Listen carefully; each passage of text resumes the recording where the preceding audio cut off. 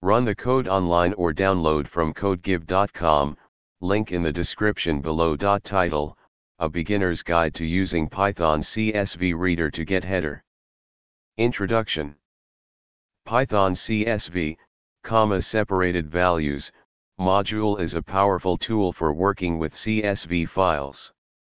When dealing with CSV files, it's often necessary to know what headers, column names, are present in the file.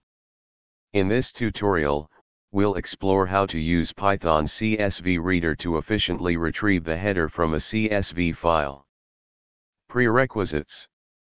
Before we begin, make sure you have Python installed on your system. You should also have a basic understanding of Python programming. Step 1. Import the CSV module. First, let's import the CSV module in our Python script. This module provides functions to read and write CSV files. Step 2. Open the CSV file. Next, let's open the CSV file in read mode using the open function. We'll also create a CSV reader object using csv.reader. Replace example.csv with the path to your CSV file. Step 3. Get the header. Now, we'll use the next function to retrieve the first row from the CSV file, which typically contains the header.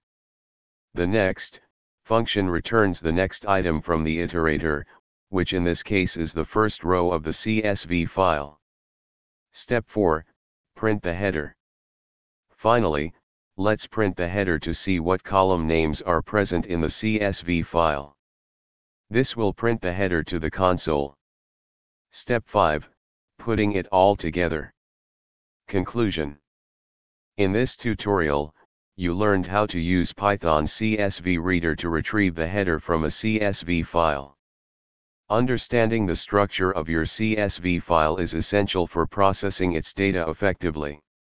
You can now apply this knowledge to read and manipulate data from CSV files in your Python projects.